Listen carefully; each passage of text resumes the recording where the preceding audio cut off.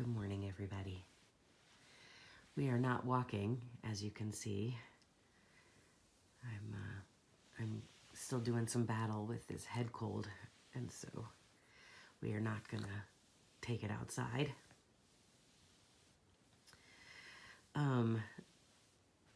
I will say this though.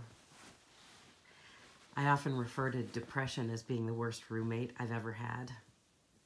You know, because living with depression means you've got this roommate that just sucks. How I feel about head colds and illness is that they're like the most rude visitors you've ever had. You know, they show up, they didn't let you know they were coming, they've got all their crap with them, they take over the living room, they spread their stuff all over the place,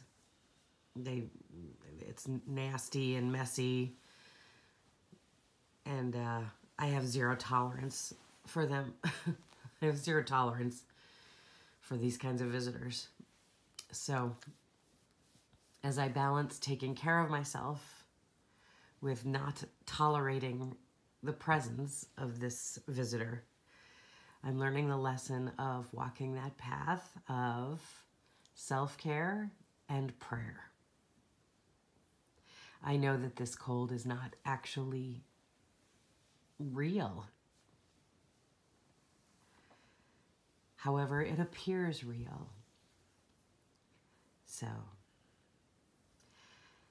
that's what I'm working with right now, is getting this visitor to leave my house, acknowledging that this visitor is in my house, and then getting it the heck out.